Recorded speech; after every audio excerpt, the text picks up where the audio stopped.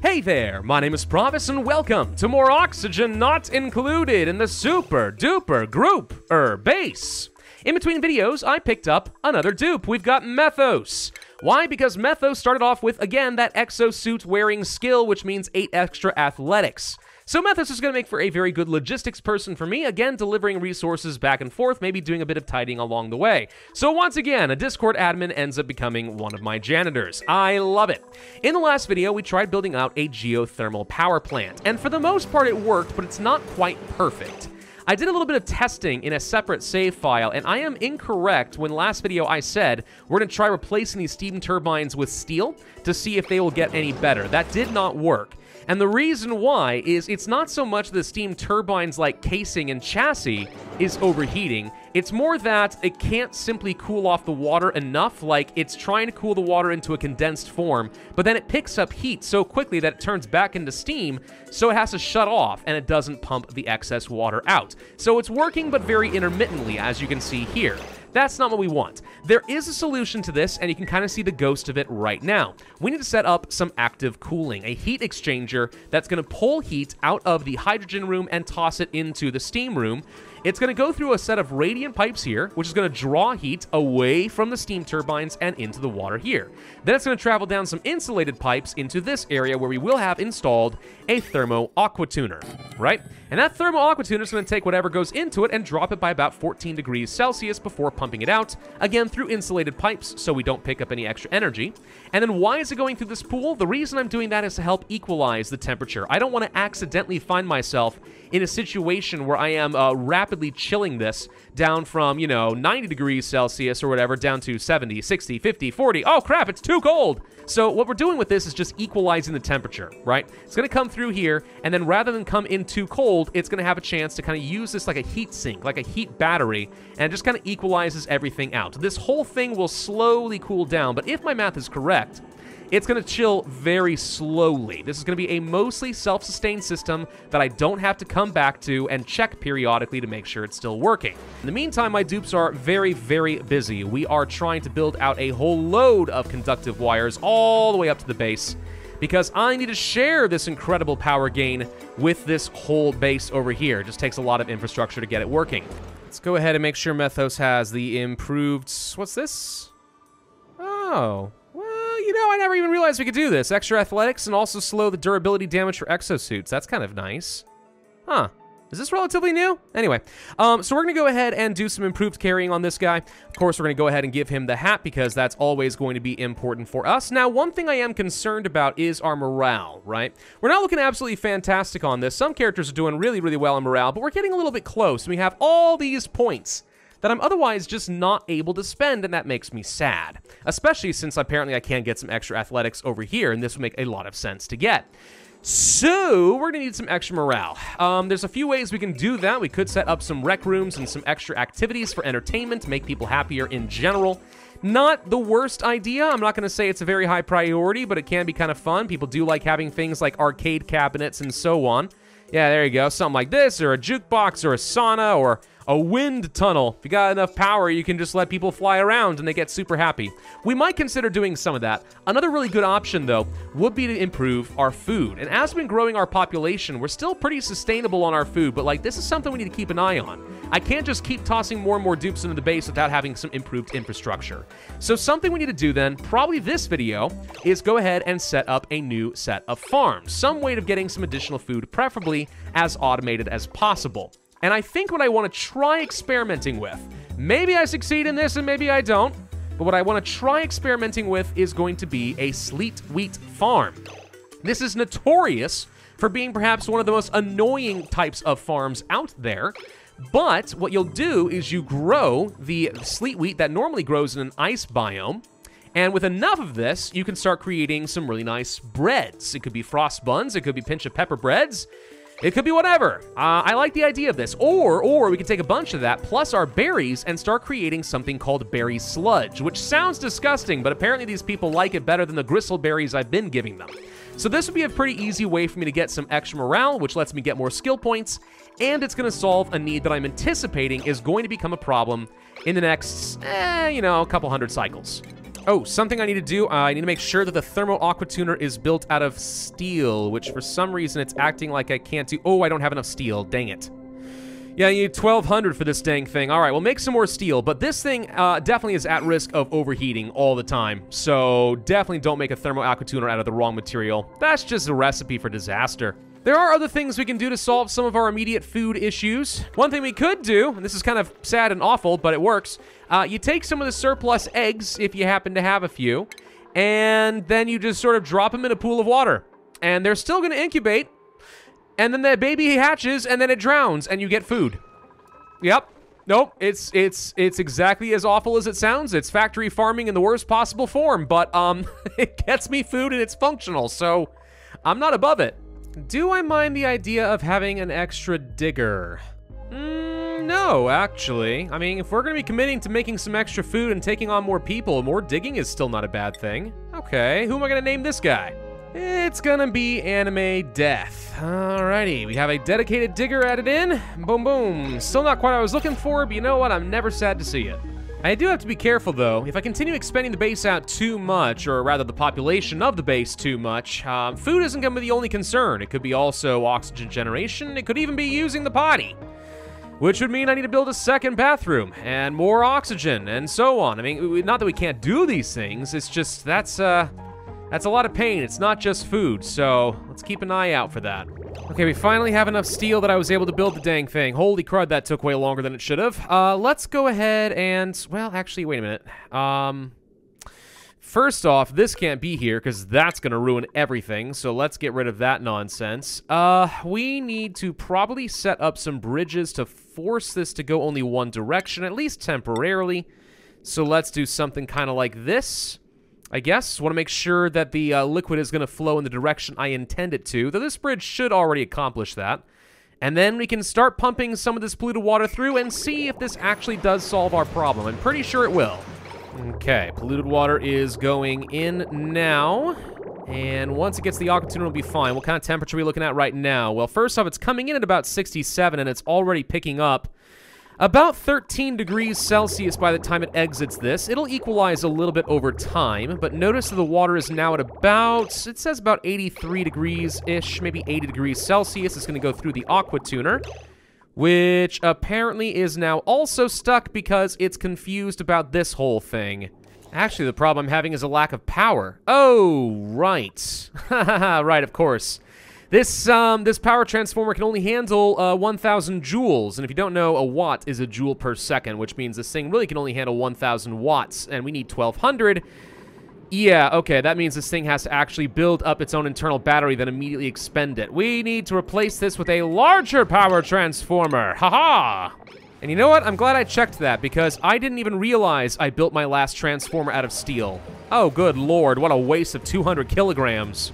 Okay, now we're able to produce 4,000 watts. That should be enough to keep this sucker running at all times, am I right? Oh, there we go, much better. So this is now set up. Let's take a quick look-see. The water is coming in at about 40 degrees right now. That's because it's equalizing with the temperature we dropped down over here, so we're actually rapidly cooling this down. I didn't mean to go quite that cold. Okay, let's see. Coming in at, let's say, 57, coming out 37. Oh, yeah, this is going to get really cold really fast, actually. Okay, so we're drawing quite a lot of heat out of this arrangement, and may I please point out, oh look, steam turbines that are running pretty much at all times now. Hey! Yep, all we needed was an active cooling loop, and now the geothermal generator is up and a-running. And of course, it only gets better once we get in here and attach some of these microcircuits, which we're doing right about now. Yeah, look at these microchips go. So this 850 watts we already know is about to jump up to, what was it, like 1,200, 1,300 watts, something around that line. There we go, 1,275, I was close.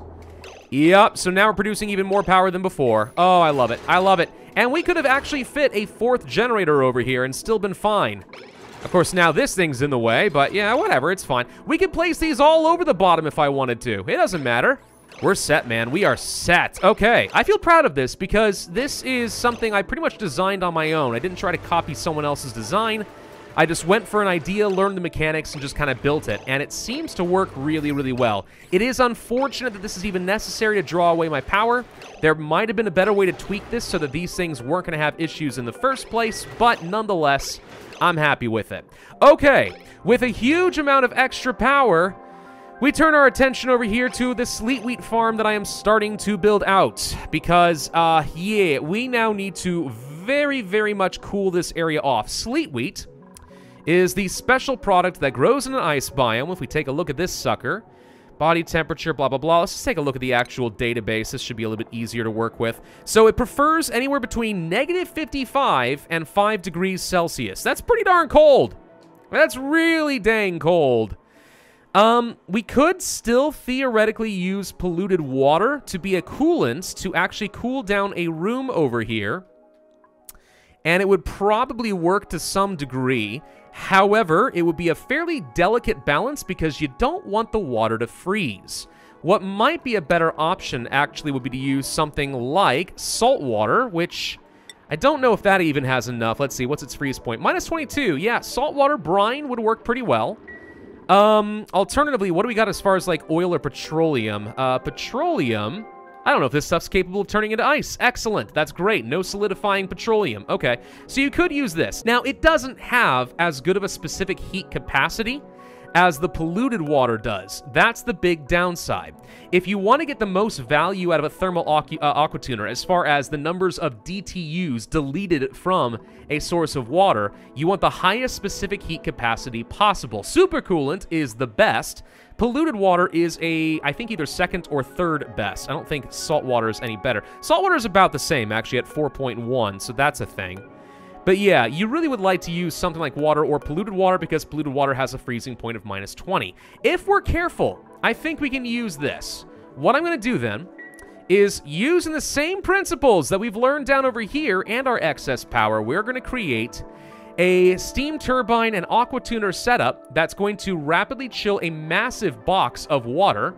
And then we're going to use that to cool down the air in this region until it gets down to really, really, really cold temperatures. Then we're going to just start growing a whole load of sleet wheat.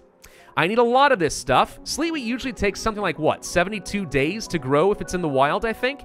Whereas it only takes like 14 days to grow if it's in a farm tile. So we could use the farm tiles. We could also use hydroponics, but again, keep in mind, you could end up with some really, really, really cold water that bursts its pipes if you're not careful. So for now, I'm going to use this and just use up some of our excess amounts of dirt in order to grow sleet wheat, and then hopefully we can automate that with the auto sweeper system. Now, the auto sweepers, if I plan this correctly, should be able to reach everything that I'm currently placing, plus a small overlap. My hope here is I can set up some receptacles and loaders to drop off some dirt to automatically get sent to all these farms, and to automatically pick up all of the wheat that gets placed so that that drops from the plant, so that we can easily send it back up to the base. I only want people to come down here if they're going to actually use their farmer's touch to boost up the food. And even then, I'm not sure it's worth the trip all the way down here. I want to automate this as much as possible so I can have a steady supply of food without needing a lot of extra labor. So maybe what we build can actually be exactly this compact. I mean, it doesn't have to be very big exactly. All I need is a steam turbine like right here, and maybe just one aquatuner. I could toss in a second, but like, why? As long as the insulation works the way it's supposed to, any heat generated here will eventually turn into steam, and all we care about is heat deletion, not necessarily creating a lot of power. And frankly, using 2 aquatuners is still going to end up taking way more power, even if it does generate more heat than this thing can handle. So I'm trying to find a balance where I don't have to supply an absurd amount of power into this system, though truth be told, I'm probably going to have to anyway, while also trying to retain any little bit of extra out of this steam turbine as I can. Ooh, another cook. I mean, if we are going to house a larger population, having a second cook would be nice.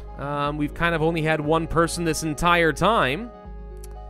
Yeah, I don't know if I trust a cook with shriveled taste buds, if I'm honest, but I think this could be a good option for us. Unless, is machinery skill actually required here? I don't remember. It's not operation skill, machine skill. That might include such things as the microbe musher, because that is a machine technically, is it not? Let's see, maybe? I think this is probably okay. I think that the other jobs are considered to be cooking jobs, not operating skill, and that's all this really is, right? But I think I'm willing to give this one a shot. All right, here's hoping this isn't a mistake. Welcome aboard, Electro. Oh, lordy, hope this isn't a mistake. All right, enjoy your new hat. You're like my assistant cook at this point. Oh, Bad Burrito, you've been keeping this base afloat for so long, but at long last you get some help. Holy crud, we've got a lot of hydrogen building up in the base. What the heck? Actually, I think it's because we're out of algae. Yeah, I am completely out of algae. Wow, we finally hit that stage of the game, huh? Okay. I mean, it's gonna happen eventually. So, right, let's go ahead and mine a little bit out, just to kind of keep us afloat. That might be the sign that we will need to get some additional electrolyzers up and running. So let's think a little bit about how this is actually going to work, because 2 chambers will take a very, very long time to cool with only 1 aqua tuner, but I'm not going to say it's impossible. Do we think we could get away with just having 1 quick run of radiant pipes, let's say close to where the sleet wheat is? Maybe. Yeah, I think I kind of like that idea. So let's set up some radiant pipes like this and like this. Then insulated pipes from here. And assuming it's gonna run probably something around like this, just to get around the steam turbine once that's set. And it'll be kind of like this, I think. Yeah, I think this is what we're gonna go for. This will eventually work. It really will. As long as the temperature in these 2 chambers is basically not allowed to change thanks to the insulation, which, it should be fine. It's not ceramic insulation, but it should be good enough. This will eventually work. It's just with this large of a space, it's gonna take some time. Not to mention, we already know that radiant liquid pipes are not exactly the best going through gases. Oh, I did want to set this up as my little extra liquid chamber down here, though, because there will come a point, I want to do this basic thing right here, there will come a point where this whole room is cold, and kind of like a refrigerator, we don't really need it to get any colder, but we want to keep this sucker running because I can have other uses for this. For example, if I were to have a very, very cold chamber of water right over here, I could also run, let's say, some ventilation pipes, radiant ventilating pipes through here, and that way we could also start cooling off a lot of gases for various different parts of the base. For the record, by the way, this is not in any way a compact system I'm putting together. There are definitely better designs out there that actually have, like, this exact chamber built into the side over here, and it's a lot better. I'm kind of splitting these up just because until I get more practice with these, it'll be a little bit easier to have them split apart so I can easily diagnose them one step at a time and keep an eye on it. That's the only reason I'm doing that. Otherwise, yeah, just go ahead and build it, like, right here. Oh, for God's sake. In fact, now I'm kind of thinking I should just do that. Ugh, fine. There, we'll do something kind of like this. You happy? Gosh, the things you guys totally make me do. Okay, so now we're going to start siphoning off some of our excess polluted water all the way down over here. We'll fill this up. It should have all the piping it needs. Do need to get these things built up, of course, before the water spills out, because that would be embarrassing. We've got a full hydrogen tank over here, and then I would just need to dump in some amount of water. I don't know if there's a particular optimal amount in this case, if it's just 1 aqua tuner. But it shouldn't really matter too much. At the end of the day, it's all going to get sucked up and then just dumped right back out. I mean, whatever I've got here, 350 kilograms or so by the time it's done, that's probably pretty good, right? Yeah, okay. So what are we waiting on at this point? We've got a lot of power, so that's all set. So I think the only thing we need to do now is just kind of kick-start this system so it actually goes anywhere. And the easiest way I know how to do that is just to extract like 1 or 2 pipes. Do that real quick, and there's a little bit of a gap, and it's like, oh, we are liquid, and we shall rush forward to fill the vacuum. Oh, we are liquid behind the liquid rushing to fill the vacuum, and a new vacuum has been created. We shall also move forward, and it just keeps doing that ad infinitum. Like that, actually. Exactly like that. That was exactly what I wanted to see. See? Look at them go charging! Haha! Oh, you know what? Actually, something I forgot to do is I want to measure the temperature of the water as it is going into this thing to make sure that we do not accidentally overchill this nonsense. So if it gets to a certain point, like, hey, maybe don't make it colder? You know what I mean? What the heck? Pokemon Baka, how did you get into this room without an exosuit? And why? No wonder you're scalding yourself to death, Pokemon Baka, and why aren't you using the transport tube to get out? Wait, no, really, what are you actually doing? Hold on, Jeezums, this is a great way to get yourself killed. I don't understand how you did this, I really don't. Holy crud, what is wrong with you? All right, so with that all going, that's kind of that right there. So the temperature's already dropped down to 16 and still going down. We're down to 8 over here now. Yeah, every full loop, we're gonna see this going down further and further and further. And I've got a bunch of temp shift plates over here as well, so we should be able to rapidly drop the temperature, especially in the area around where the sleet wheat is going to go. This chamber will end up being warmer than this one, but that's okay. So we should go ahead and start planting some sleet wheat then, right? Yep, I don't see why not. Let's go ahead and copy settings and start the planting. Here we go. This thing right here will be a pretty good gauge for what the overall temperature is going to look like inside of these areas. Yeah, we're down to 8 here. It was 16 not long ago. This is dropping really, really fast, for sure. Down to 15 over there, 14 over there, 12. Yeah, down to 2. Okay, okay. And how are we looking as far as the temperature of this water? It is not quite ready to get to boiling, but it's getting closer, 87 degrees or so. Temperature of the water is getting close to 100 degrees Celsius. The vaporization point it said was 99.4. There we go! Ha ha ha! Steam, ladies and gentlemen. All right, and once it gets up to 125, it'll get sucked up, and then we can start that cycle. Temperature-wise, this is still dropping really rapidly. If anything, I'm a little bit concerned I might have overdone this. This might be too powerful and start actually creating more problems than it solves. We'll find out, though. We'll find out. I did get a lot of these conveyor belts set up, so now we can start requesting certain things. This is going to pick up sleet wheat, and it is going to deliver it all the way up over me. Hang on, where's the shipping thing? All the way up over here, and just basically plop it right in front of the grill. That's it. It's going to plop it right there. That's great. Over here, we want to pick up dirt. Is it cultivatable soil? Yes. Can I, like, set a maximum amount of this to be used? Manually lose these storage materials. No, I don't want that. No, looks like we just have to shove a load of dirt. Wow, that was a lot of dirt. Okay. Yeah, and the dirt is on its way. Okay. If anything, that might be way more dirt than I need. Hold on. Is there a way to, like, limit this a little bit? Maybe a conveyor shutoff or a meter? When a specified amount has passed through it. Yeah, maybe that's what I want. I haven't used these before, but that might be it. The reason I want to do this is because I don't really see the point in sending, like, literally several tons of dirt down here just sitting on the rails, inaccessible. That doesn't do me a lot of good. So let's say once... I don't know, what's a unit in this case? That's not a proper unit of measure. Let's say 80 units. All right, once 80 units have gone through, just stop. Now it says that the limit has been reached. Okay, hang on. Is a limit a kilogram? Is that what the unit is? 20, 20, 20. Yes, it is. All right, now we know what a unit is. Why doesn't it just say kilograms then? Well, before we mess with it further, I'm curious if it's smart enough to look all the way down the line and see once it's been picked up by our auto sweepers, is it going to say, hey, some of those units are gone and open things back up? No, or it's just sitting here waiting. Do we still have it sitting here? This is the conveyor receptacle. This has 40 kilograms of dirt. This has nothing. Okay, maybe I have no idea how these work. It lets 80 through, but then what turns it back on?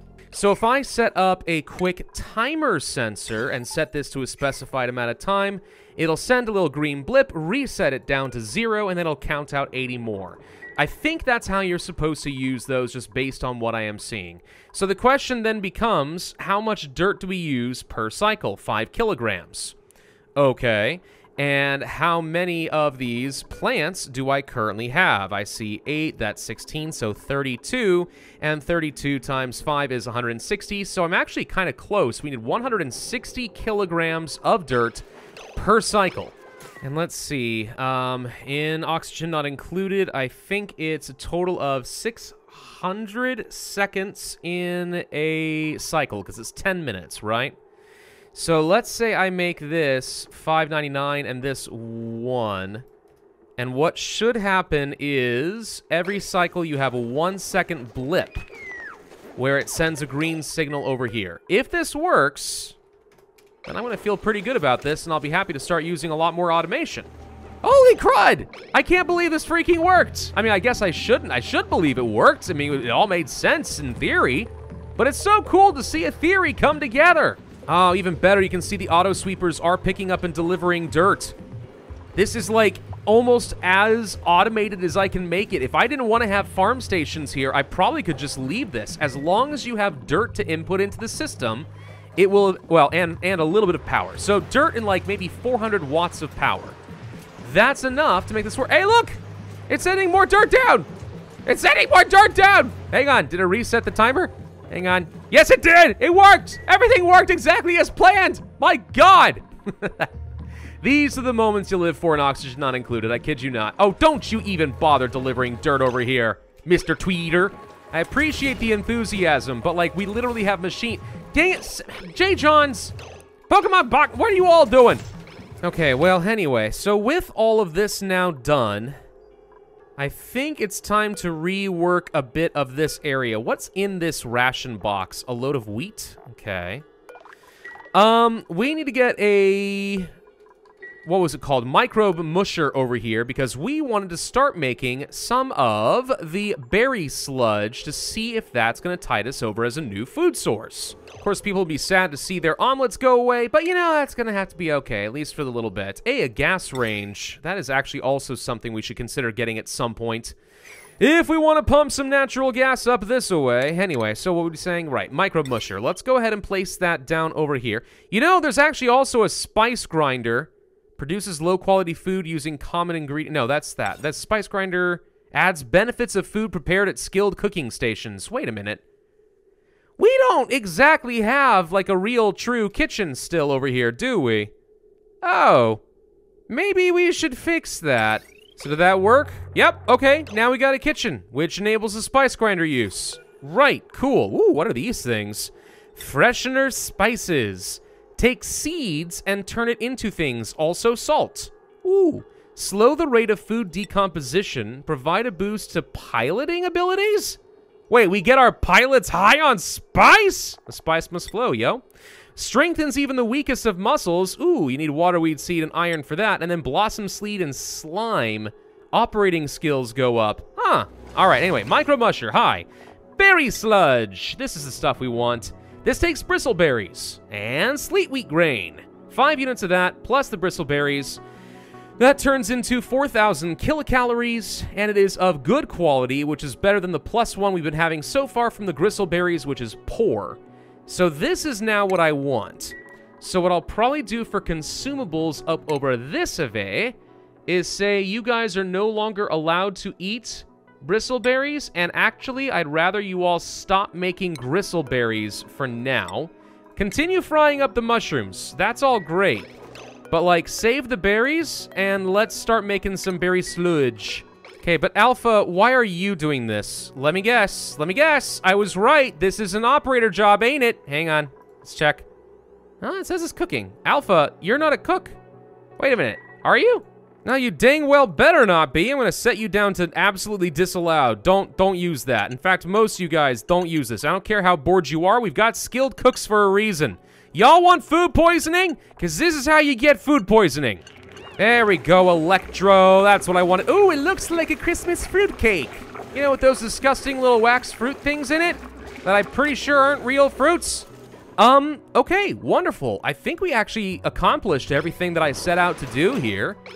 We've got a new source of food. presumably a better source of food. When people start eating this, they're going to have higher happiness. Morale going up means their special abilities activate more often, and it means we can start applying more of these skill points, which is going to be great. By the way, Electro, let's go ahead and make you a proper chef. You graduate! Congratulations! The geothermal generator is working better than ever. It's applying a whole load of power. This thing is still active, by the way. What's the temperature in here? It is definitely cooling down. We're down to 3.5 degrees here. So whether I like it or not, we have actually created a little bit of a chill box here, which we have to keep an eye on because this actually could at some point get to be too cold and become a liability and start freezing, which we really, really do not want for obvious reasons. So I might need to ease off on some of the insulation and kind of let a little bit of power, a little bit of stuff trickle in here. I don't know. For some reason, we actually are using up all of our power still faster than I'm able to do anything with it. Uh-oh. Wait a minute. We're actually still using up too much of our power? Are you kidding me?